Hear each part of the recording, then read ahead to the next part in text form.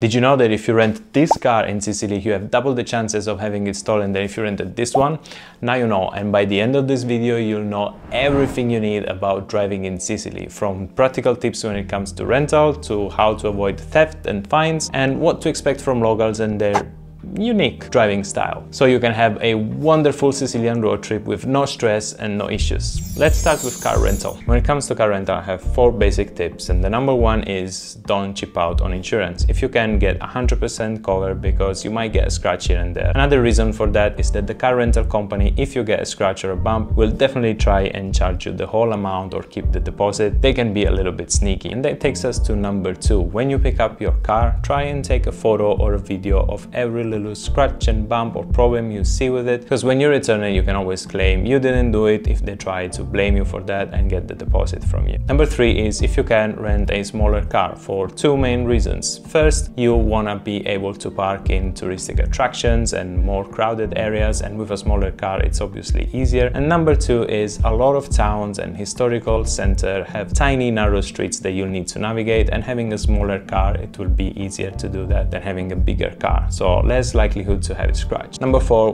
which small car? Well, as I said, the Fiat Panda is the most likely to get stolen, followed by Fiat 500, Fiat Punto, Lancia Y and Smart 42. So if you want to minimize your chances of having your car stolen, try to pick a car that is not one of these ones. Still, your chance of having them stolen, it's very slim even if you pick one of those, so don't worry too much about it, but it's good to know. By the way, if you're renting your car in Palermo or Catania airport, but you're still planning on spending 1 or 2 or 3 days in one of those cities, maybe you're better off just renting the car later when you're gonna get out of the city and drive to the other towns, because Catania and Palermo are true concrete jungles. If you still decide to drive in those cities and you're that brave, here's what to expect. Number 1, intersection, traffic lights, roundabouts. Even if you think you have right of way, you should know that right of way is a bit of a abstract concept here in Sicily. Before you get into an intersection, just double or triple check that no one's cutting you off, because people might just do that. Number 2, if you're about to turn right or left, no matter if you're getting into a small street, at an intersection, or starting to park, even if you think you're totally alone and fine and no one's passing by you, always assume that a moped, a motorcycle or a scooter will just zoom past your car, and be extra careful. Number 3, if people honk at you quite aggressively, don't take it personally. They're not being mean. It's just that here, whenever the traffic lights turns green, people immediately start honking. Or even if you're just slowing down to get into an intersection and you're maybe causing a little bit of a slowdown in the traffic, they would start honking. You just do your thing, focus on driving safely and ignore them. Number 4, especially around Catania, people tend to take over without really checking the mirrors, and sometimes without putting indicators. Someone in front of you might cut you off to overtake someone. Be extra careful and try to keep always good distance with the car in front of you. Speaking of indicators, you probably guessed it, they can be a little bit of an optional here. So don't be surprised if someone suddenly turns without using the indicator before. When people put an indicator to change lanes, they're not really signaling the intention to change lane, they're just telling you they're about to do it. So expect them to turn suddenly, and don't be too surprised or upset, because it's just the way it is. But the utter chaos is not the only reason why you might want to avoid driving in the city centers. The other one are the ZTLs. These are restricted traffic areas set up by local authorities to limit traffic or even totally forbid traffic in certain areas, usually town centers. If you by accident enter one of these restricted areas, your license plate will be immediately recorded and you'll get a fine of 200 euros or even more. The thing is, the signal for these traffic areas are not always very clear, so you might accidentally enter one without knowing, and the rules for ZTLs are different from town to town. Some places have restrictions based on hours of the day, some others on days of the week, some other have restrictions just for non-residents. So you might, for example, see a number of cars entering a ZTL and thinking it's fine to enter, but actually gonna see that your license plate is not registered to a resident of the town and still fine you. So whenever you're planning on going into popular city centers like in Ortigia, Taormina, Cefalù, Syracuse, watch out for ZTLs and maybe inform yourself a little bit, and knowing when you can enter, or if you should just leave your car slightly outside of the city center and walk in. When it comes to motorways, highways and country roads, driving is a true delight. You just have beautiful landscapes rolling by. The only thing to keep in mind is that speed limits are seen by Sicilians not as strict rules, but more as kind suggestions that can be ignored. So you'll see a lot of people driving way too fast or even overtaking in dangerous spots. Obviously you don't do that, just stick to the limit. Sometimes you'll be driving at the right speed limit or even just slightly below it, and people will be tailgating you. You can really feel their